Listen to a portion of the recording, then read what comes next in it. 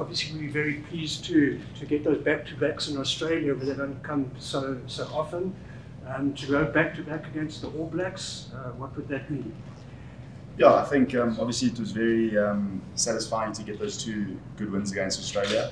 But I think we've already been back in camp for a few days and we've put that behind us and obviously focusing on the next week. I don't think we've even looked at the Cape Town week yet.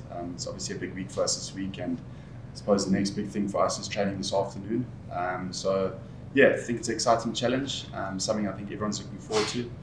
But for us, it's just about focusing on today and this afternoon. Are the guys aware of the Ellis Park factor actually not really having been that kind to you guys? I think you've lost 3 of your last 4 matches against the All Blacks at Ellis Park. Is that something you've discussed?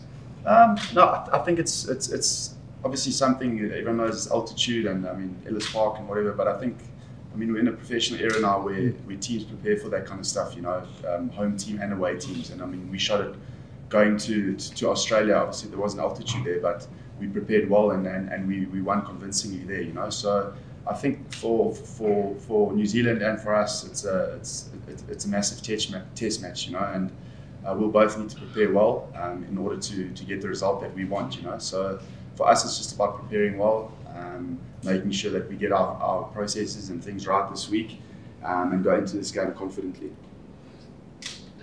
Jesse, sorry. Correct me if I'm wrong, but you didn't play in the 22 game after the last break when you guys lost up here? No. Okay. What do you have to do to avoid those sort of, I want to call it a boil over, or I mean, in terms of focus and preparing, what do you have to do to avoid those sort of upsets? I think not look too far ahead. Like I said, the biggest thing for us is this afternoon session. I think when you start looking a day ahead or a session ahead, I think that's where you stumble. You know, so for us, it's the biggest thing for us will be our next meeting and then our training this afternoon. I mean, and those are the things you can control: how you pitch up your training, your mindset of training, your intensity, your effort. All of those things are things that we measure here and are things that we can control. And I think that's all that matters for us here at Springboks. Yeah. Given the changes that's been since the final, I mean, we all know about the final, a lot more has changed for New Zealand. Does it make it easier for you to prepare or focus on yourself, given the changes that happened? I'm going to have to disagree with you there. I think we've also had a lot of changes. You know, we've got, I mean, last week we played a completely new team with a hell of a lot of guys that weren't even in the final. So I think both teams are on a similar kind of space. We've got a lot of new guys that have come in and have performed really well, you know, that have put up their hands day in and day out and that have performed as well. So I think it's exactly the same for New Zealand. They've also, it's a new 4-year cycle for them, and I think, yeah, it's just about who can prepare the best and who can go out there and then I suppose execute. So, yeah.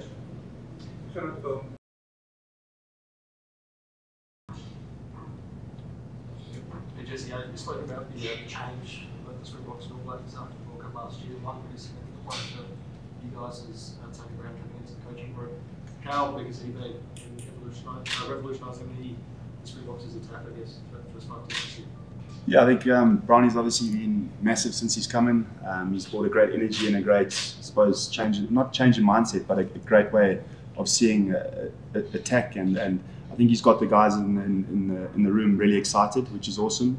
And I also think he's got us playing a really exciting brand of rugby that the guys are enjoying. So it's nice to get onto the field and be really excited about how you want to play. And I think as a player, that's a really great thing to have.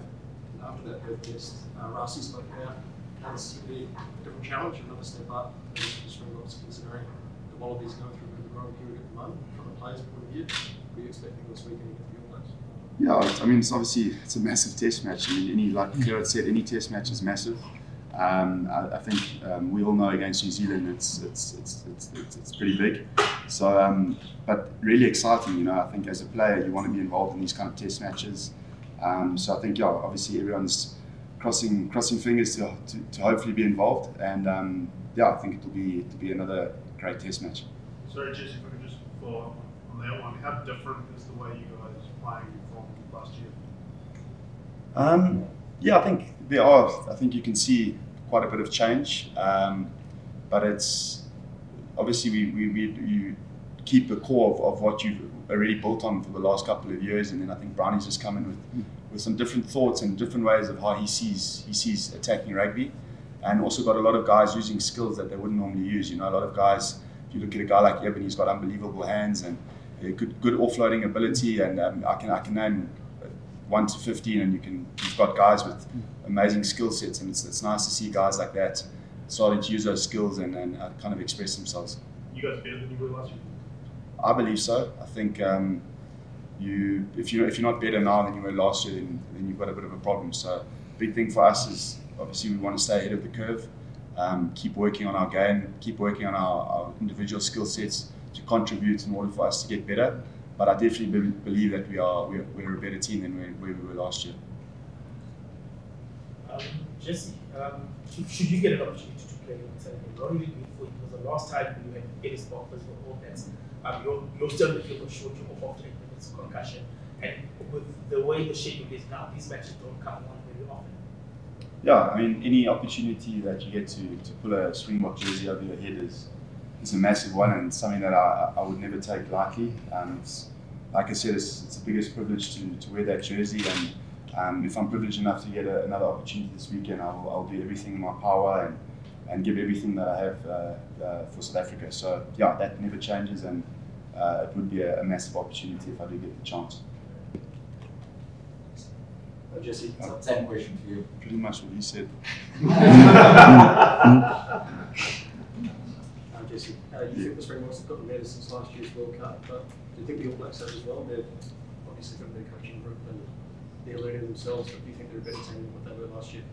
Yeah, I think they're definitely up there. I think they've got class players all around the field. They've got a class squad.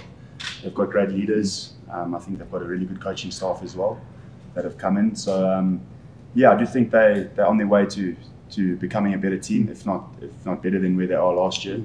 I think it's like any international team, it's really competitive, and they've got class players. So I think that in itself drives competitive environment. So yeah.